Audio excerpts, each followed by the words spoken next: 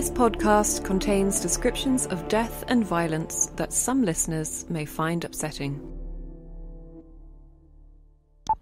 Hello and welcome to episode 3 of the 6 o'clock knock, the true crime podcast that takes a fresh look at murder. The 6 o'clock knock is presented by me, Simon Ford, and former major crime detective Jack Morrell. In our previous episodes, we looked at some unsolved British cases from the 1940s and the 1960s, and you asked for our analysis of some more recent cases. These are tragically all detected cases that we're going to talk about now. There's no mystery associated with them, but they do illustrate our topic, and the topic is familicide. We started looking at a case from 1993 where a father inexplicably killed his grown-up daughter, and this made us look at other cases and how we as a society deal with the really difficult topic of murder within the family. So murder in the family is termed familicide, right? Is this something that you dealt with in your police career quite a lot, or is it unusual? No, unfortunately, yes. On a number of occasions. We in the police never used the Latin terminology, though. Each case that came before us was different. I can remember them all. I've included a reference to one of them in this episode too, but looking back, I think it's the family secrets and the what-ifs that make these cases so intensely tragic. It's bad enough having a family member violently killed, don't get me wrong, but when it's done by someone within the family, when the killer is someone who was supposed to care for them, it becomes so inexplicable. And it's no surprise, I suppose, in most of these cases, they never explain their actions. So we started looking at these familicide cases, and we came across a recent one in Australia. And it's a stark reminder that familicides occur in every society across the world.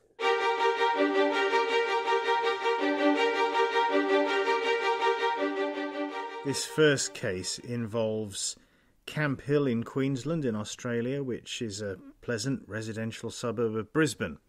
And the houses are spacious and the roads are lined with trees and grass verges. And in this lovely setting, an unimaginable tragedy took place on the morning of Wednesday the 19th of February 2020. What happened in Camp Hill will affect the community there for a long time. At 8:25 a.m. during the school run, emergency services received a number of calls to an incident on a quiet suburban street. As with all incidents that take place in full view of the public, numerous calls are made by people who witness things differently. Often calls are made from people who are passing by, who may be confused or unsure about what's happening. They just know that they need to call the emergency services. In this incident, there was a mention of an explosion, then another of a fire involving a vehicle. There was even a report that there had been a road traffic collision. So when the emergency crews arrived, they found a car on fire, a woman with severe burns, and a man with fatal stab wounds. Once the fire had been extinguished, those at the scene discovered the really horrible reality of the situation. On the back seat of the car were the remains of not one, but of 3 kids. They were all under 10 years of age, and they'd been burned alive in what had been a ferocious fire. This was a chaotic scene, but the officer in charge began to understand what had happened. The woman had been driving her 3 children to school when her car was hit by another vehicle.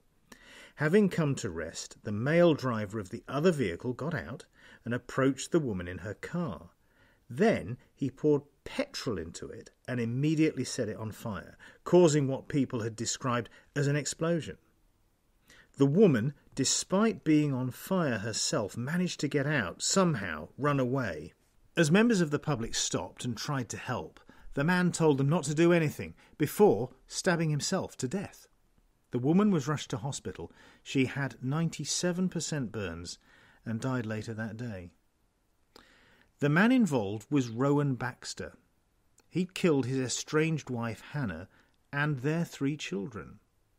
There'd been a long history of domestic abuse. Jack, what do you make of that? Truly awful. This was in broad daylight and in public. The case gained national attention, if not international. The media frenzy was extensive, and there was a lot of soul-searching in Australia. As always, there's a hope that something could be learnt from these kind of incidents, something to prevent it from happening again, but there was also some criticism of how the case was reported, and there were calls for changes in the law. There was reporting from theconversation.com, who said, too often when fathers kill their children, the tendency is to frame it as a case of mental illness rather than gender-driven violence. Now, this is interesting, because even the Aussie Prime Minister, Scott Morrison, he was criticised for sympathising with Rowan Baxter's state of mind, rather than the family had been a victim of his violence and controlling behaviour.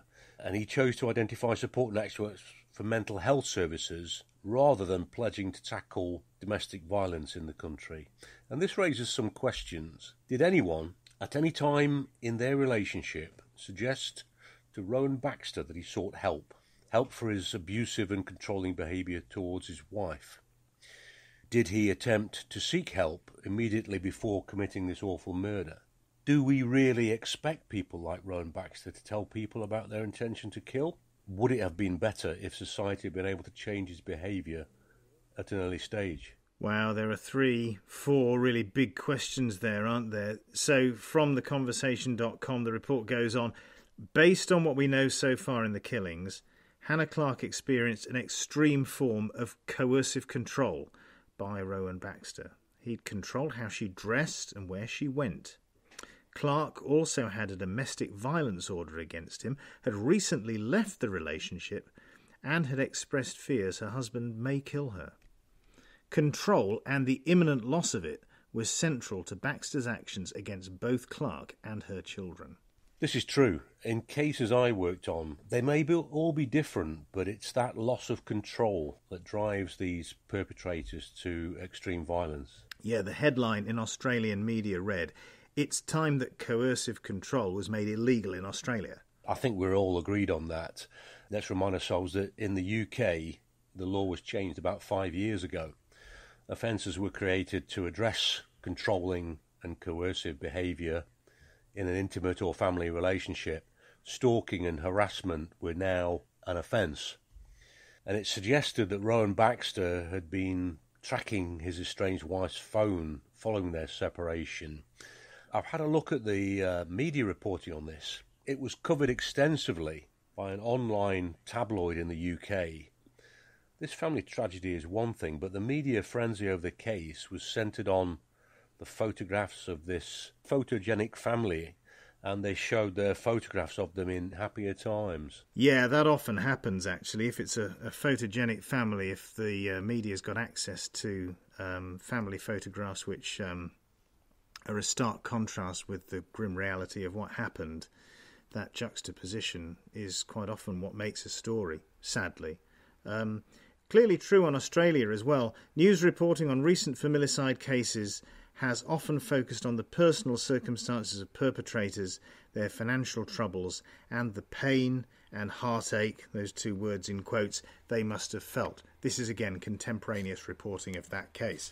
The case has made us think about murder in the family, and particular filicide, that's the deliberate act of a parent killing their own child.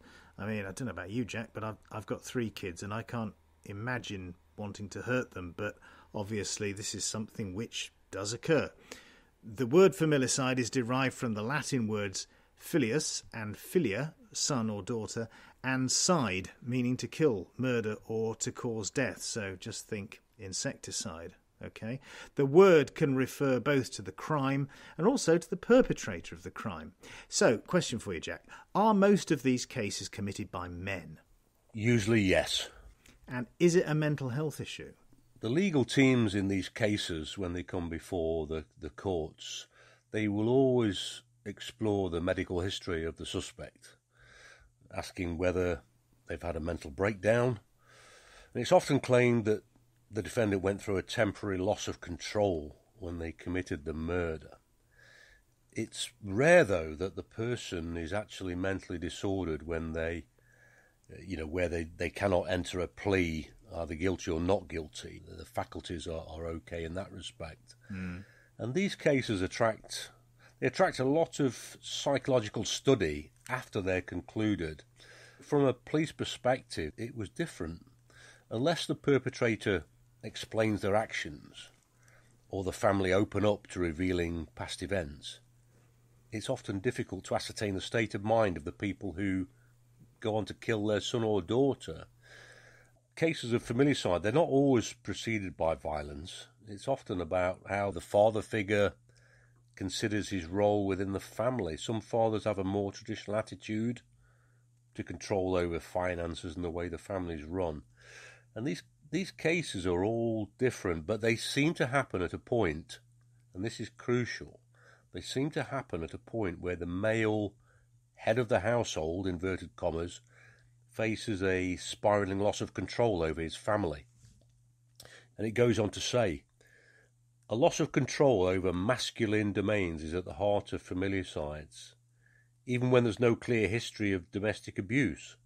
Some perpetrators whose actions may appear out of the blue have been described in research studies as having their lives unravelling, this spiralling loss of control. Wow. Yeah, you can see how that might happen to a bloke, but for it to have such an extreme effect on him that he goes out and kills his own children and or his partner, well, yeah, I find that quite hard to swallow. But anyway, we have Wikipedia also mentioning a study in 1999. I've got to say, we do check out all the references in Wikipedia when we use it. We don't just take it at its word. Great resource, though it is. This gender issue, it concluded that mothers were responsible for a higher share of children killed during infancy, while fathers were more likely to have been responsible for the murders of children aged 8 or older. So, babies and toddlers, more likely mum is the killer, and then when they get to school age, more likely dad.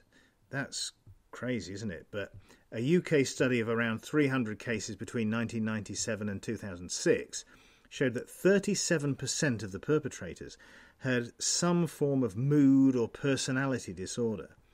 The majority, though, had not had contact with mental health services prior to the murders. Very few had received treatment. I mean, you can see why that would be. If mental health services weren't aware of the case, why would these people be offered help? So, what is there? A groundswell of people who have these conditions and tendencies and, for want of a better word, weaknesses, but there just isn't the support there to help them until it's too late. It's frightening, isn't it, Jack? Yeah? Yeah, that's interesting, Simon. It really is. So we're going to look at two cases in the United Kingdom. Why have we chosen them? Well, they both have some similarities. Both, though, were committed by people with different characters and backgrounds. Okay, so first of all, here's a case with which I had some contact at the time because I was a court reporter in this part of the country, in this part of the UK. I'm going to take you to a place called Scamandon in West Yorkshire. This is on the Pennines, which is a range of mountains that pretty much marks the border between Yorkshire and Lancashire in that part of the UK. And there was a village here. Then in the 1960s, the valley was flooded to create the Scamandon Reservoir. And the M62 motorway crosses the dam wall of the reservoir and then passes through a cutting with Scamandon Bridge over it.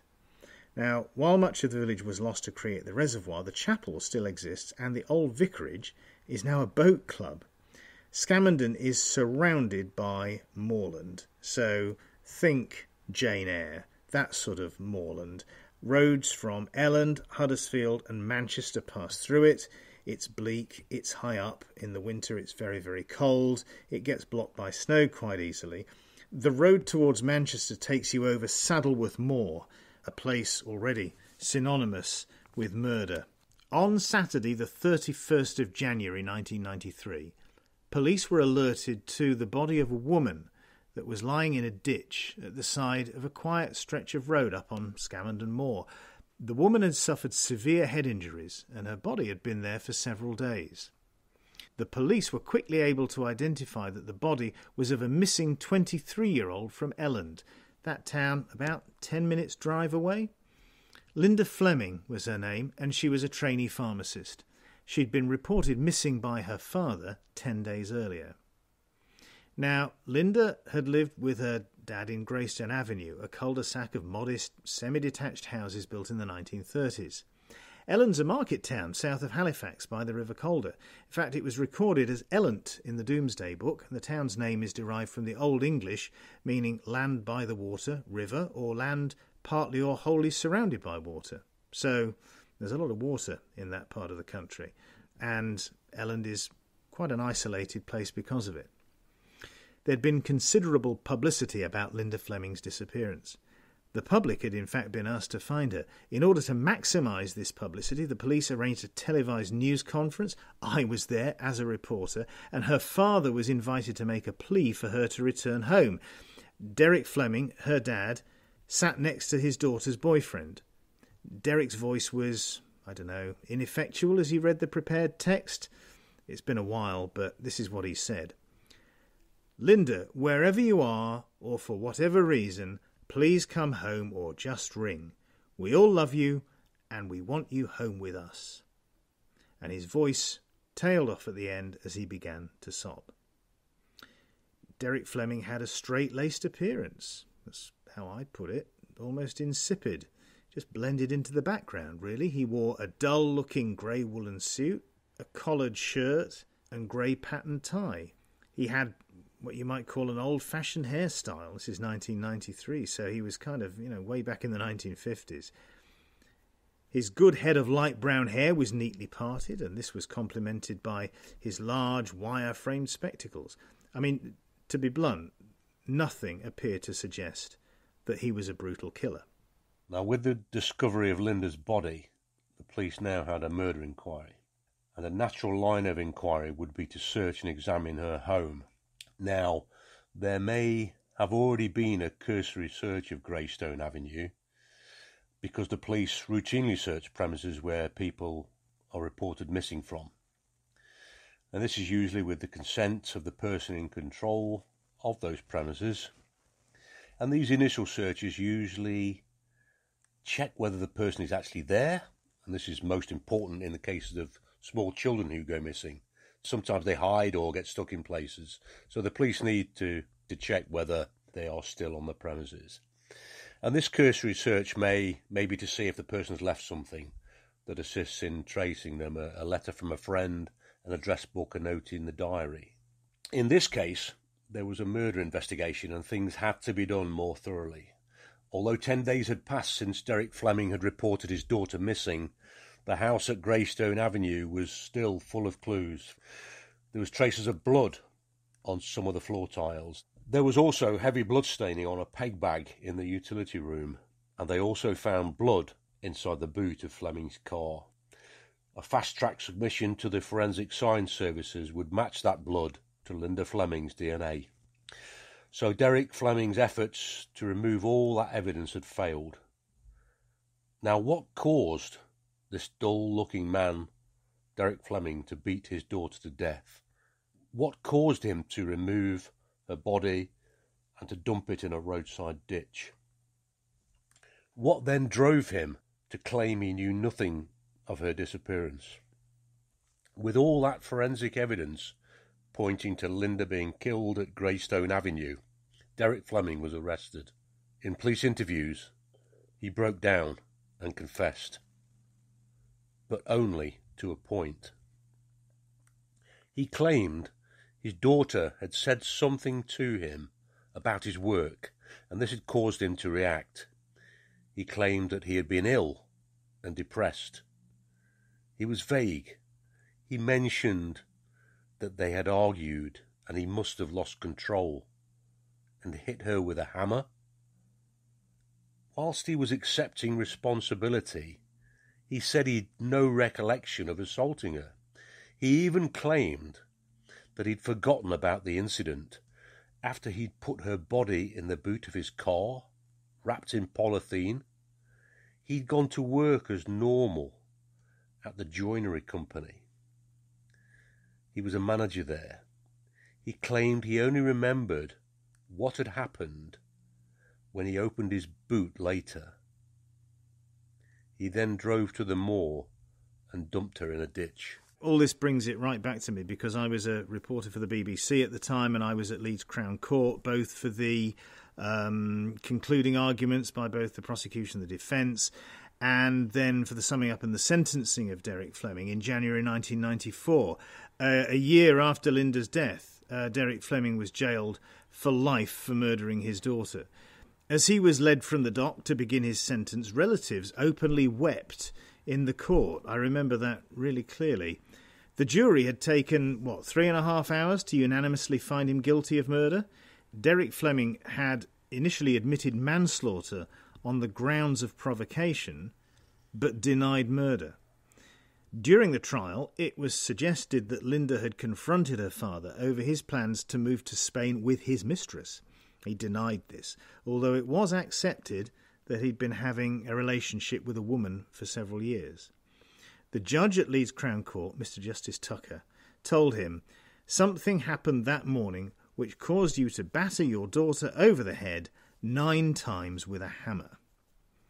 The jury rejected your contention it was something she said or did that provoked you to act in that way."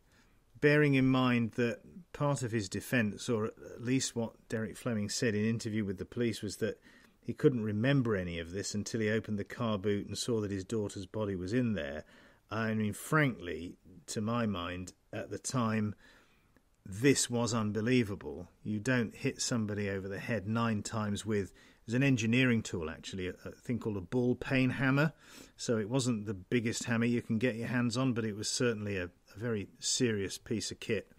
And if I recall as well, they stopped counting after 9 blows and said at least 9 blows with a hammer because the skull, Linda's head, was so badly fractured they kind of gave up counting the fractures after that. Yeah, Derek Fleming, he served less than 14 years and was released in December 2007. Now, whatever people think about the custodial sentence that he served, this was a man of previous good character. A parole board must have assumed he was not a danger to the public, nor was he likely to reoffend. Wow, that really surprised me when I found that out, because I basically dropped this case as soon as it was wrapped up and Derek Fleming went to prison. But yeah, the idea that, well, he's now been at liberty for as long as he was in prison, having committed that crime, well, all I'd say is the parole board obviously knew what they were doing. Even so, he'd still put his family through a trial, and he'd made efforts to deflect his guilt onto his daughter. He claimed his daughter had provoked him. Quite what sort of provocation it takes to strike your own flesh and blood over the head 9 times with a hammer, I'll never know. But he accepted only manslaughter by provocation. These were all efforts to minimise what he'd done. He was still maintaining some control over the family. Ultimately, he'd avoided having to explain exactly what he did and why. And, to reiterate, he'd put the family through that experience in court. They'd had to relive it, and they'd had to see some of the evidence that was submitted. And as you can imagine, that evidence was not a pleasant sight. It is a cowardly thing to do, and yet so many of these cases are similar. His control as a father figure of his family unit had unravelled. He was under stress by his own actions, the secret affair and the deceit around it.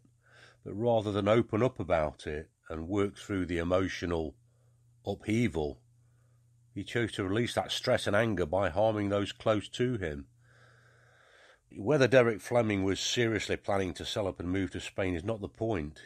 He was not willing to let his grown-up daughter intervene and spoil his happiness. He'd seen his daughter grow up and kept the family together despite his infidelity. The situation that he had created and controlled for so long was now spiralling out of control. His marriage, his job, and now his relationship with his daughter was over. So while the circumstances are different, Fleming was in a situation similar to Rowan Baxter's in Australia, right? His actions were also gender-driven, and his role as the male in the family under threat, and there's an imminent loss of control, that whole alpha male head of the household thing, and, well, will it lead to violence against those he loved? I suppose the answer to that is yes, isn't it? That's right. There is a similarity in these cases, and sadly, there's lots of examples out there. They occur in all cultures and throughout the world. These are honour killings. Yeah, that's a loaded term that deserves, well, a podcast in its own right, really. Maybe we'll come round to that at some point. It'd be interesting to explore that. The next case for now is from 2004. It's the case of Terry Rogers in Huthwaite in Nottinghamshire. Unlike Derek Fleming, he had a violent history. But there's still that same senseless and inexplicable violence against his daughter. Why have you chosen this one, Jack? Well, it's a case that I remember. I was involved in it for a short period, and it was as tragic as it was predictable once we knew the background of Mr. Rogers. The circumstances are very different to the Fleming case, but there's also some similarities too. Yeah, Terry Rogers killed his 23-year-old daughter. Her name was Chanel Taylor. This happened at the home she'd set up with her husband. They'd been married just for a few weeks. Terry Rogers had walked his daughter down the aisle at the wedding. No one knows what had happened between them, and no one knows whether there was an argument. No one knows what was said, but for some reason, Terry took a double-barreled shotgun and shot Chanel several times in the head and back. Now, he fled, sparking a £1 million manhunt involving hundreds of police officers, and he was eventually caught, but it took weeks, just a few weeks, but even so, he'd been hiding out in dense woodland. Rogers admitted killing his daughter. He claimed it was manslaughter on the grounds of diminished responsibility. Another case of hiding behind his mental state, maybe, of playing the victim? Well, the case was set to go to trial for murder in early 2006. The family were denied that justice as Rogers, who'd gone on hunger strike, starved himself to death on remand in Lincoln Prison. He died 9 days before his trial was due to begin, taking any explanation of his terrible actions to the grave. Simon, I remember that period well. There were actually 2 murder suspects on the run at the same time, and both were hiding in woodland and sleeping rough. I remember speaking to the company who'd produced the video of Chanel's wedding day. We'd recovered that wedding video as part of the evidence, as you can imagine. The company that produced it was operated by a woman, which was unique. It was a selling point for these wedding videos, and it meant they could record the whole day from the bride's perspective. Obviously, the wedding tradition is that no man should see the bride on the day of the wedding, and that tradition wasn't breached. Mm-hmm. From an investigative point of view, we needed to know if the video recorded anything that hinted at problems within the relationships. Was anything said or done to suggest any bad feeling? Was there anything that was relevant? There wasn't. But it was surreal, you know, looking at all that footage, taking it in a candid way, a young woman's special day, looking forward to the future with her husband. Now, Rogers had a history of violence against women that had gone on for years. His relationship with Anne, Chanel's mother, was effectively over. Whether the wedding had added to the stress and atmosphere, it's not clear. But either way, his perceived status as the head of the household, inverted commas, was shattered. Just as in the Australian case, there was that spiralling loss of control over his family. So, spiralling loss of control, head of the household, this kind of ingrained patriarchy that just, well, seems to entitle these men to behave in these inexplicable ways, and perhaps is the explanation for that behaviour. Claire Donnelly of the Daily Mirror newspaper reported on the case. She got an interview with Terry Rogers' wife, Anne, who was also Chanel's mum. Anne stated that Terry's hatred of women was always behind his nastiest attacks, and Anne's words here are voiced by an actress. I tried to get away from him loads of times, but he always tracked me down. Despite her father's brutality, Chanel was one of the few people who showed him any affection. Anne said of Chanel, "She had a heart of gold. She would have done anything for anyone." when Chanel married Lee Taylor, she even asked her dad to give her away. But weeks later, when her father needed somewhere to stay after yet another bust-up with Anne, she took him in. After his death in Lincoln Prison, the senior investigating officer, Detective Chief Inspector Paul Cotty, didn't hold back on his opinion of Rogers. He said, "I think he shot his daughter to punish Anne for throwing him out of the marital home. He's a disgusting man. He's not alive anymore. He's unable to hurt anyone again. But people like Terry are probably the lowest form of human life you could come across." The Mirror article learnt that Rogers detested women, and this stemmed from his childhood. He was rejected by both his birth mother and then by his adoptive mother. He grew up with a pathological hatred of women. His troubled home life was having an impact, and he was sent to Borstal for stealing a bicycle. When he came home, aged 14, well, Terry had changed. He may have also been sexually abused by one of the members of staff at Borstal. Rogers developed a terrifying personality that used violence to intimidate and control the women around him. His first marriage to Teresa was short-lived and devastated by violence. He served a year in prison after battering his wife with a hammer, causing a fractured skull, broken wrist and broken fingers in what we can only call a brutal assault. He tracked her down in order to attack her. I went upstairs and opened the wardrobe door, and I felt a bang on the back of my head. I thought it was a bag that had fallen off the shelf until I looked up and I saw him there, and I realised that he was hitting me. I crossed my arms over my face because I was being hit on the head, once from behind but also at the side. So I crossed my arms and I was basically on my back kicking with my arms crossed, and I remember screaming and fighting. But after that, I can't remember a thing. Teresa had to have life-saving surgery, and when she came round from the operation, she immediately started divorce proceedings against Rogers. Rogers was jailed for 18 months for GBH, and he was released after 12 months.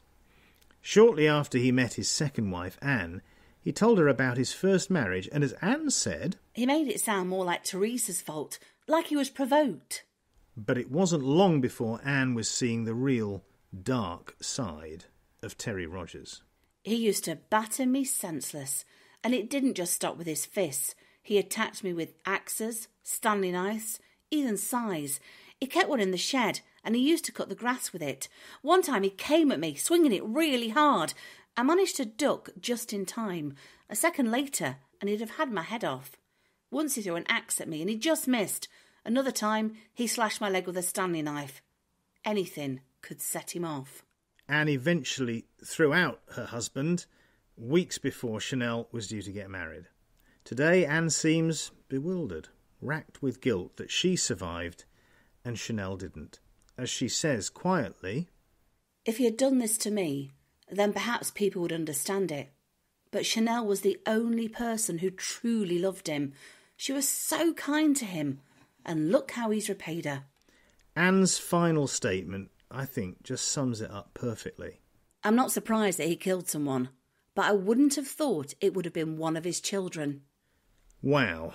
There's a lot to take in here, isn't there, Jack? I mean, first of all, I suppose, in my mind, this is all history. How do we prevent these awful cases from happening in the first place? Yeah, how do we prevent them? It's a good question. Families are very private entities, aren't they?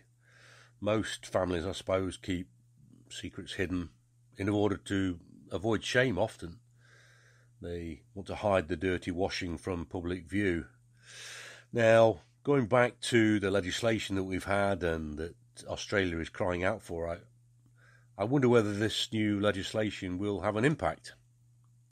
How quickly will it get the message that society cannot allow abusive, controlling behaviour in these relationships?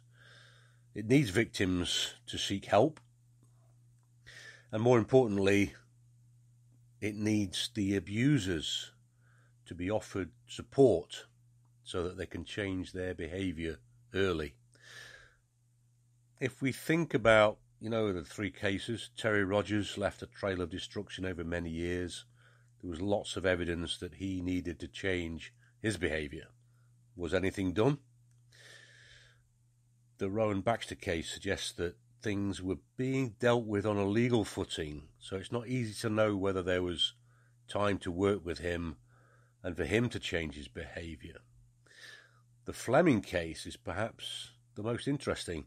Despite his affair, and presumably the loveless marriage that he was in, he managed to create the illusion of a respectable and happy family man, seeing his daughter grow up. It was only the ending of that he couldn't deal with. The Fleming case is, or was, I suppose, less easy to predict, but probably much easier to avoid it if he'd been honest to his family. Yeah, there's an enormous amount there to unpack, isn't there? And I suppose, well, apart from anything else, Derek Fleming now, we don't know where he is. He'd be approaching 80 years of age, I suppose, now. And there's part of me wants to talk to him, and there's another part of me wants to forget all about it. Heavy topic, isn't it? Yeah, it felt that way, didn't it, Simon? I think it's the fact that we lack any kind of explanation in these cases. It's hard to make sense of what happened. It also exposes, I suppose, how these families hide so much sadness only for it to be exposed in such a violent moment. Absolutely, yeah. Let's get back to unsolved cases with serial killers, eh? They seem, I don't know, less disturbing, really. They're less close to home. In a way, you're right. I mean, the mystery that remains in cold cases seems to make things easier to handle, doesn't it? It's the whodunit. That's the draw. Yeah. The why done it can be fascinating, but in these cases, we haven't had that explanation, that final piece of the jigsaw. Yeah, maybe you guys listening to this have got a view. Is there a murder case that's fascinated or intrigued you? I mean, you tell us about that and we can look into it and see what we can fish out. Hopefully some answers, but as a friend of mine used to say, Simon, there are no answers, only more questions. We hope you enjoyed this episode of the 6 o'clock knock. There was no knocking this time for obvious reasons, but next time there will be. And next time we will be... oh, well, I'll keep that a secret for the time being. I'll tease you a little bit. Oh, and don't forget to keep in touch by following us on social media. We'd love to hear your feedback. So, until next time, from me, Simon Ford, Jack Morell, and our super producer, Paul Bradshaw, it's goodbye.